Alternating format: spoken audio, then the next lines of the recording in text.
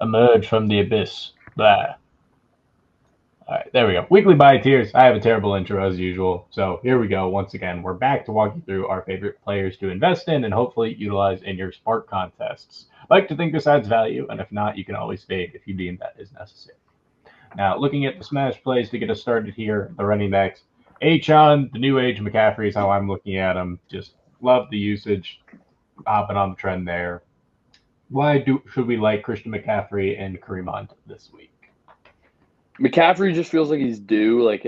He went one or two games all of last season without scoring a touchdown, and so far he's 0 for 2. So feels like a spot against the Packers, whose defense hasn't been amazing. And you have a guy that can kind of do it all. So whether the game script is passing or the game script is running, he's going to be the primary focus in both of those facets and should have a big game in a huge game for the Niners. This is a pretty must win or the season's over. So you got to win this one, especially because of tiebreakers in the wild card and all of that. So feels like he'll be a focal point. I like that. Yeah, Hunt is kind of a weird one to have up here in Elite, but I just felt like I needed to shout him out because he has an 8.95 projection right now, which I think is way too low here. Pacheco is expected to return. He is classified as day-to-day, though. I imagine they're going to see split usage. Definitely heavily leaning towards Kareem Hunt, at least for the first game or so. I think he'll get more than half of the backfield touches. They're going up against the Panthers, who have allowed the second most rushing yards and most rushing touchdowns to RBs. And I think the Chiefs are going to be up all game. It's going to be a run-heavy game script. Hunt has averaged 16 fantasy points, which is 7 more than what he's projected through his last 6 games. So smash spot for sure. I like it. And then for the note for the McCaffrey thing, Kittle's back too, which will help the run game. Mm-hmm. Yeah. All right. On this, I decided to go with Debo, just because I feel like everybody's now believing that Juwan Jennings is the next coming of whatever it may be. Yeah, I'm just going to take a chance on Debo. Typically does well against zone, so buy the dip here. But why should we like A.J. Brown and Joshua Downs? Yeah, it just feels like a spot where AJ wasn't super involved in the offense last week. It felt like a huge smash spot, and just the run game was kind of how they got through. And there were some weird plays with short fields and stuff where the pass game wasn't able to really develop. And this feels like a spot on Sunday Night Football against the Rams. The Rams' run D's been pretty good. Their corners have struggled for most of the season, so this feels like kind of a spot to get him the ball early and often and start that kind of connection up again. For sure. Yeah, and I'm riding the hot hand here with Josh Downs against the Lions, who allow the second most yards to receivers per game. Richardson is back starting for the Colts. In his return, Downs had 5 catches for 84 yards and a touchdown. He's going to be starting again against the Lions, so Downs we can expect to be the clear wide receiver 1 there. He already brings in 22.2% of the target, so I love this matchup for him. I think we're going to see another big game. I like it. All right. So the tight ends, Trey McBride, I think he's due. I don't really have any other good reasoning outside of that. I just think the kid is due at this point. Brock Bowers, the Goddard. Why should we like these two? Outside of Grant being like, well, he's part of my favorite team. I mean, he's just been a target freak recently. He will lead tight ends in receiving yards this season. He's even, I think he might be leading all rookies in receiving yards. I think he might be like all positions. 1. Yeah, he is a tight end 1 for sure. Yeah. But yeah, in PPR formats, this feels like a spot where he's just going to get fed targets. The Broncos linebacker core is nothing to be super afraid of, and he's kind of been the only target. It feels like the Raiders' sole goal this season at this point is just to see how many yards and catches they can get Brock Bowers. So, I mean, if you already have him on your lineup, you're obviously in a great spot, but yeah, great player. Yeah, Goddard, I think, is a pretty fun play this week. I almost week in, week out target this Rams defense with one of my tight end picks because they just get absolutely cooked there. So yeah, this is just the right matchup. I think no real reason besides that. I think just a guy you need to keep up keep on your radar this week just because of the game script. I like it. All right, on to the next section here. We have the running backs. Mine's just basically coach quote: bad weather in theory should bode well for Najee Harris. So we will see if he gets an uptick in workload tonight.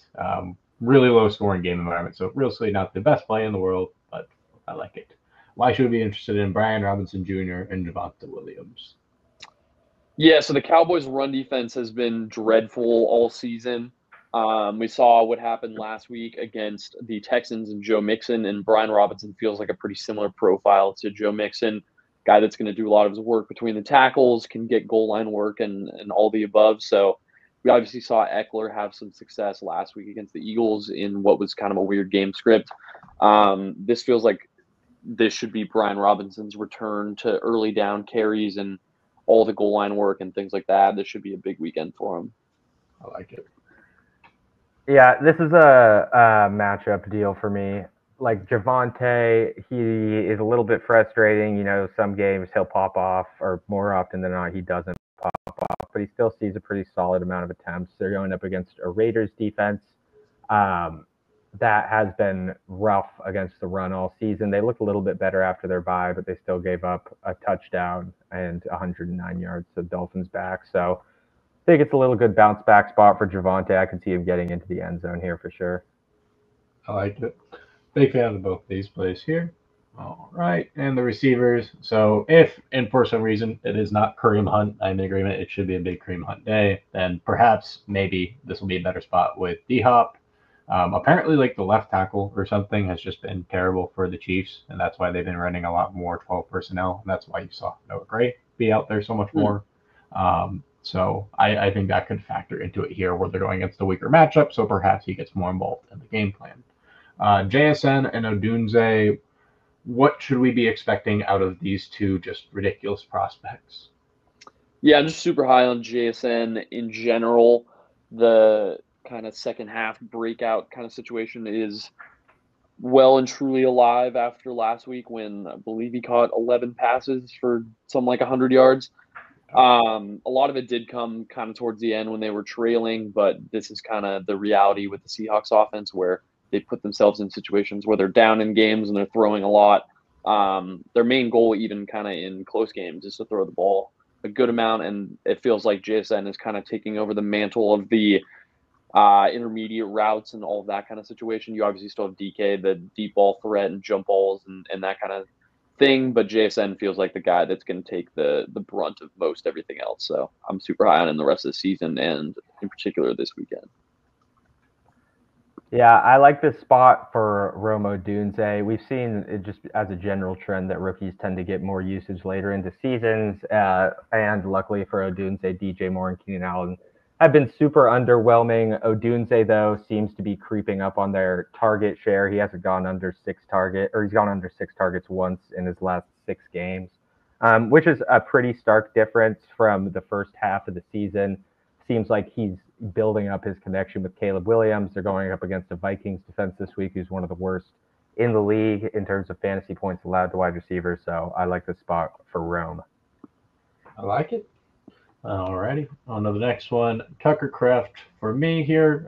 He was still out there for over 90% of the snaps. He just didn't command any volume. So I'm willing to take a chance in a super competitive matchup that perhaps he just gets involved.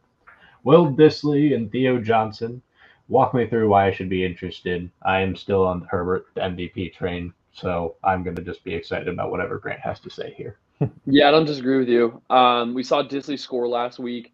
Connection kind of continued to build after the week before when he dropped a long touchdown, but was still kind of a decent part of the offense.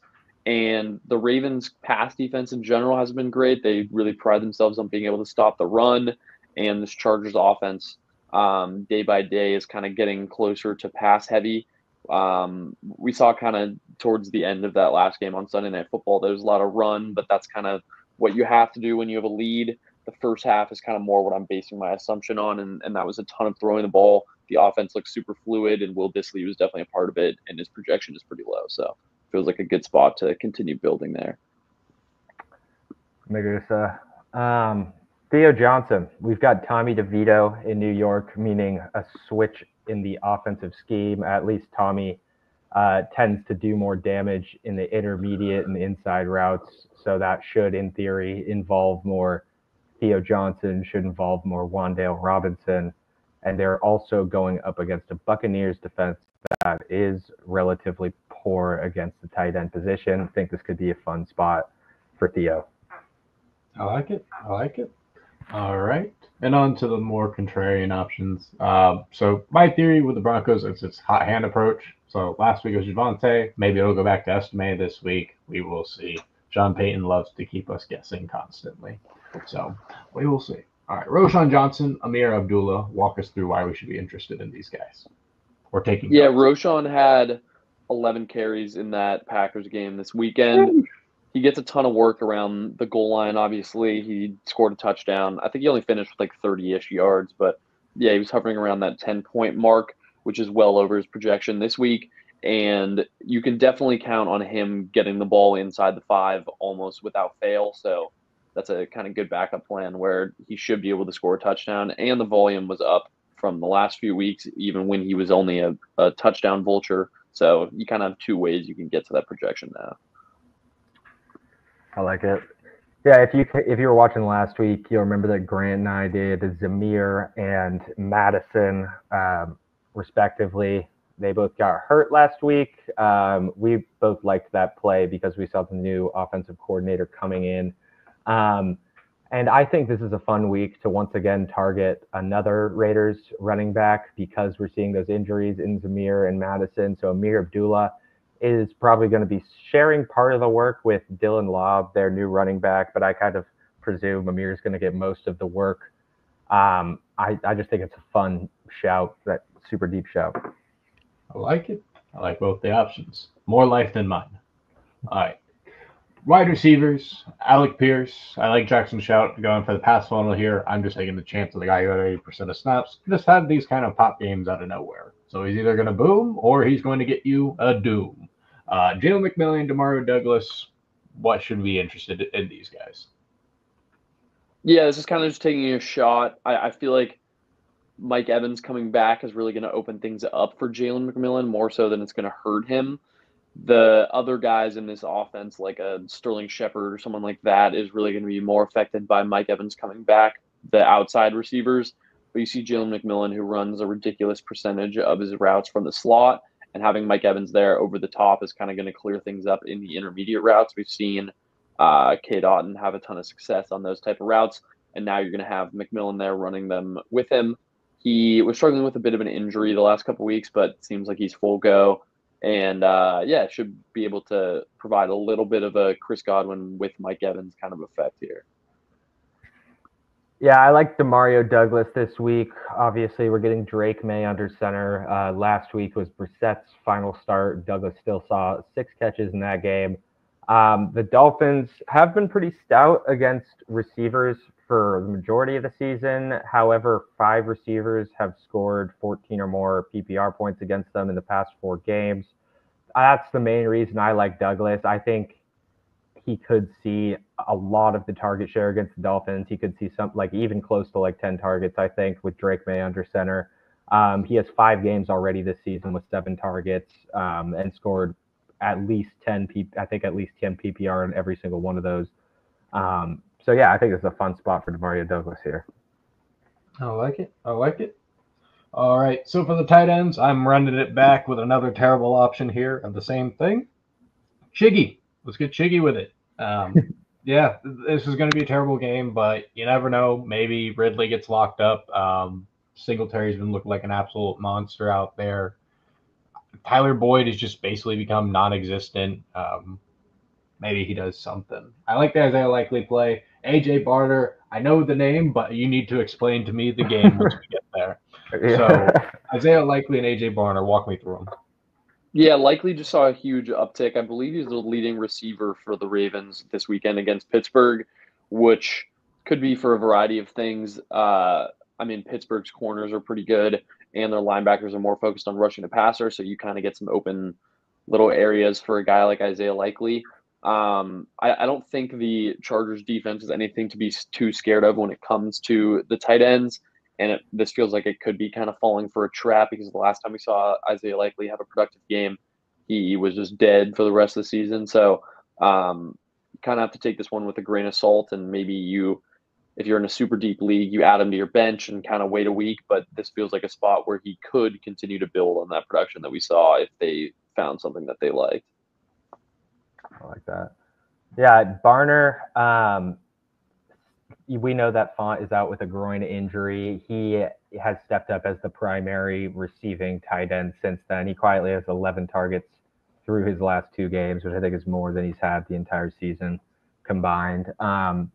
And he surprisingly ranks 3rd among route participation. So they've been trying to get him involved. Seahawks are a super pass happy team in a high scoring game environment against the Cardinals. Barner hasn't really made anything happen with those targets yet, but I feel like this is a fun spot to take a swing at him doing so for the first time. I like it. I like it a lot. And I think that's all we have for you in this video one. So invest accordingly, spark accordingly, and of course, subscribe accordingly. So until next time, talk to y'all later. Peace, y'all. Peace. All right.